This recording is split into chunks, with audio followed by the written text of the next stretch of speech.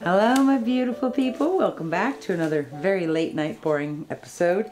I have some paint left from my last pour, Joy to the Planet. That one was really fun and we used this beautiful New Planet inspired color palette with also inspired by Nate Bright Art, but a lot of the purples and pinks and a lot of really pretty stuff. And I loved how that piece came out, and I have some paint left, so I've refreshed it and we're gonna go again, except tonight we're gonna be doing a Wanderlust instead of a flip cup. So this is a 20 by 22 inch gallery wrap canvas. I have taped and pinned the back and put my push pins in and painted my sides and edges. See, there's a push pin there. Let me show you my colors real quick. Some of this is kind of blended up. I've actually been having a lot of fun lately mixing up my leftovers. For example, this one started out as Amsterdam Rose, Quinacridone Rose, and then I had added a bunch of pearl to it for the last pour. And in this one I had some of that iridescent orange yellow left, and I stuck that in there, and then I stuck some other magenta in there, and now it's kind of back to Quinacridone Rose again. But it was a lot of fun. The mad scientist moment there. It was cool, it was fun. So I encourage you to play with your colors and mix up your colors, mix up your leftovers, see what you end up with, and you can always influence it. Add a little bit of white, add a little bit of black, add a little bit of red, see what happens. So this one is my darling, my Permanent Violet Dark from Golden that I absolutely love. Probably my favorite actual color in the world. Love this. Then I also have my Indigo that I've made again. This is the Prussian blue with a little bit of black in it. This one has a little more black in it because it's kind of dark. That looks darker than usual. Yeah. So this one, last time it was a little lighter, this time it's a little darker. But that's the fun of mixing your own colors. This is that Quinacridone Rose mishmash, but let's go with Amsterdam Quinacridone Rose because that's what it actually started out as. This one was pearl white with a little bit of the Quinacridone Rose in it to give it that little bit of hint of pink, which I think is really pretty, especially next to that one is gorgeous. So then they have another mishmash here. This was the leftovers of my copper and my gold combined, and then what did I put in there? A little bit of this treasure gold and fire opal. So like I said, I've been having fun mixing stuff up. This is gorgeous though, it's very, very pretty, and I think it's gonna work beautifully with this palette. And then we also have some Amsterdam Pearl White. So let's get started and layer a couple of cups. We need about 16 ounces of paint for that. These are 9-ounce cups, so we're gonna layer a couple cups and then we're gonna do a Wanderlust, but I think I'm gonna try something a little bit different, a little variation on there. So for the Wanderlust, I like to start with kind of a thicker layer of the Prussian, the indigo color at the bottom. Just because when the cup ends then you end up with that nice dark space. And we're also going to put a thicker layer on the very top as well. Okay. Okay. And we're going to put a little bit of this Permanent Violet Dark on there. And then a little bit of that light pink, the baby pink. I guess that's what that color would be called, right? And then a little bit of the Quinacridone Rose. There's the fire opal. That's going to be interesting when it mixes up. And I want to put some of this on the other side of the fire opal. And then we're going to go back to the pearl.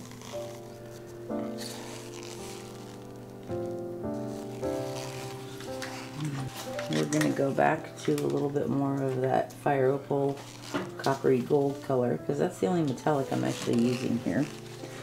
And we're going to do indigo again. We could actually stop there, but I think I would like one more layer of at least a couple of lighter colors in there, so we're just going to do small layers. And then we'll put one more of the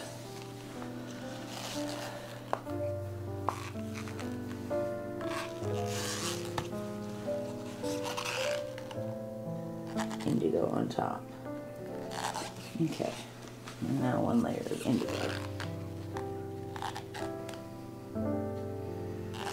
Okay, so what I want to do that's a little different this time, instead of pouring this in the very, very center, I kind of had this idea of pouring it along the edge and actually keeping the fingerlings on one side. So, and I have to show you what I'm talking about because I don't know if I can explain it very well. All right, so yeah, we're gonna start kind of over here, HOA, and we're gonna go this way. All right, so the plan is, you know, it comes out of the cup and you have fingerlings on both sides. I want to get just the ombre edge and the fingerlings and actually one side of the fingerlings off the canvas. So we might lose some of this paint, but that's okay. All right, are you ready, husband of awesomeness? Ready? Aye, lass, that I am. Here we go. Okay, this is an experiment, so we'll see how it goes. I may just end up pouring it like this, and then we'll tilt it.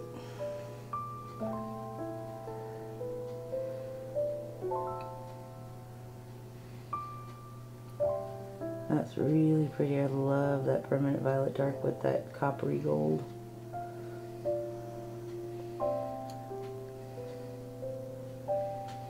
And there's the indigo at the bottom of the cup. That looks cool. Wow.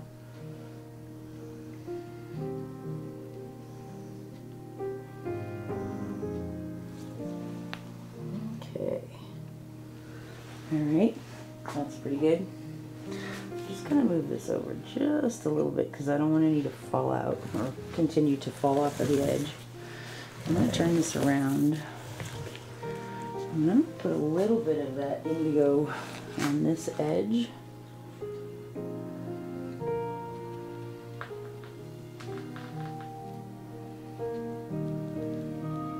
Okay, I'll pour it into that. Are you ready, husband of awesomeness? Yes, my love. You go.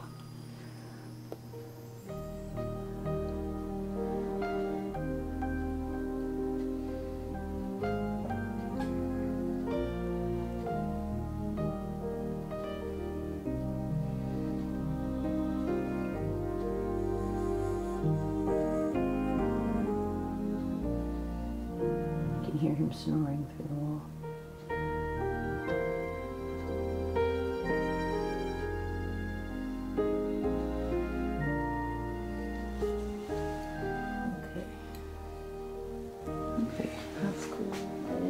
Too much because I feel like it's pushing it off. I'm just going to push this all this way. Okay, so now again I'm going to go around this edge with the indigo again because I want that to stay on the canvas, and then we'll put our regular flow extender down. So by putting the indigo in first and last, we end up with that negative space built in, which I think is pretty cool.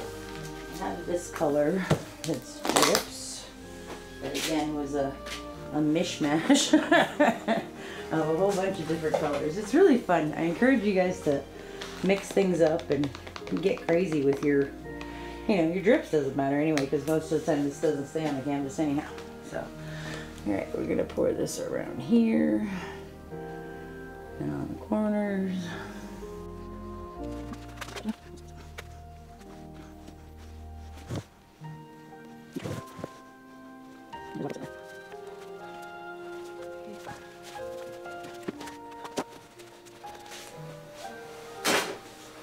Alright, let's tilt this out a little bit. So, let's see where the weight of the paint is. Okay, mostly in the center. So I actually want to take this down because I want to stretch out this edge and anchor this over this side and see how that goes. So, we actually start this way. And we're just going to walk it down nice and slow. I'm going to go down to that corner and then we're just going to let this slide off just like that. And bring this back.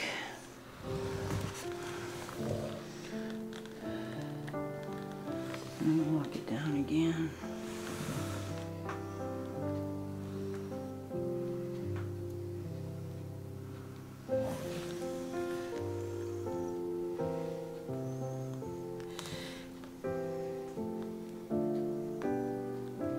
Wow, that's actually really neat.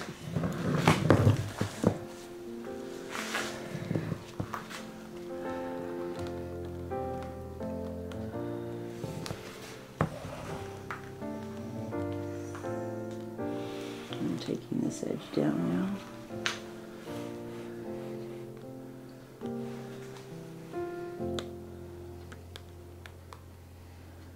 I'm going to get it off of that edge up the bottom there before we get all the way to the paint over on the left side. I want to get this corner. I'll get it with the leftovers.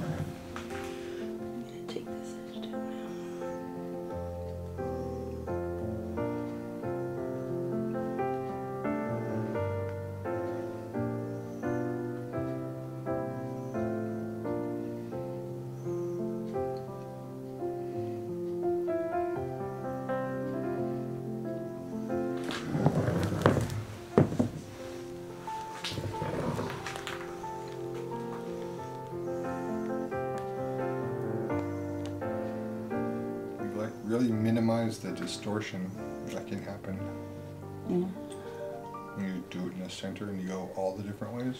Yeah. That's a really cool idea. Thank you.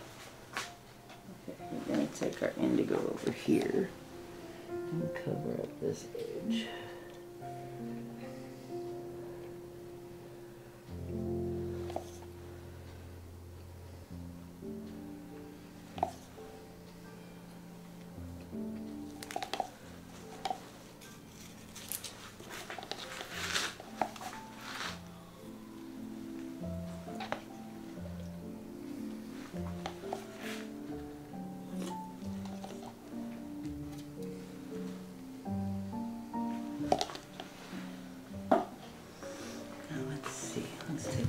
I'm going to take this back down a little bit.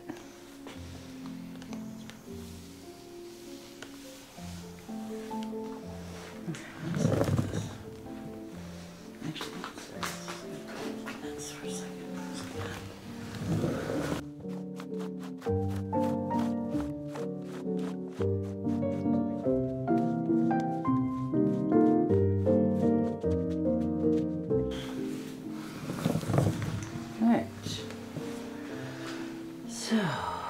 What do I like and what do I not like? I love the indigo with that bronzy gold. That's really, really pretty on the edges and the corners. And I'm really liking the pink, like in here. It's really glowing and beautiful. And I'm really actually happy that some of that orange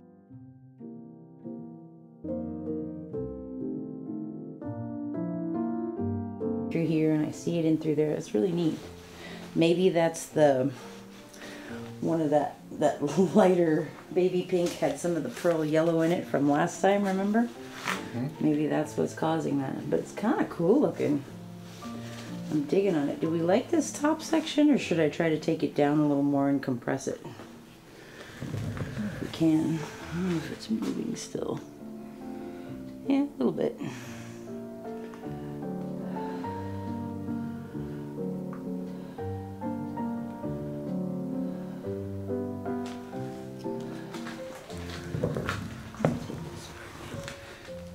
Just a little bit.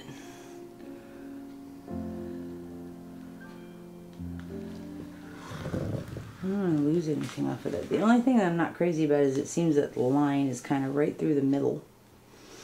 Does that bother me? Is it cool? Is it bothering you? What do you think? Doesn't bother me at all. Should I try to move it a little bit or shift it?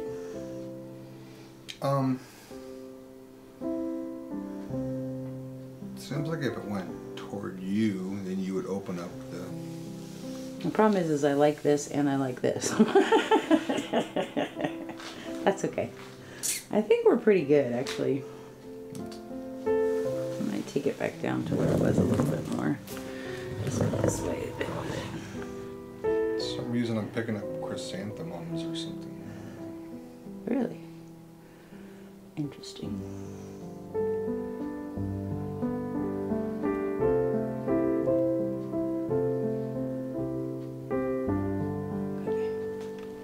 So at this point we're just adjusting composition. That's kind of neat now. I like that better. kind of giving me a wave almost. Okay. There's a lot of good movement and flow this way and this way. These lines in here, the striations are giving us a lot of movement. I love the colors. This is really neat. So over here we see the indigo with a lot of that goldy bronze or goldy copper on it. Really, really pretty, kind of gasoline iridescent. Very cool.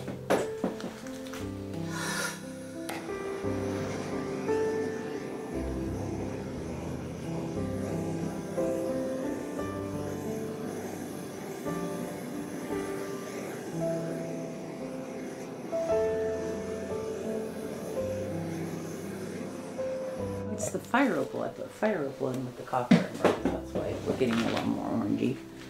Okay, so this is cool. Just wanna get a little white right here.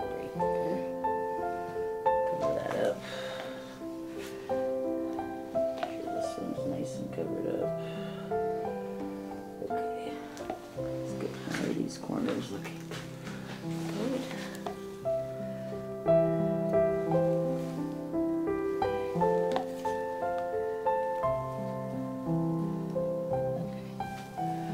Alright, well this is looking pretty cool.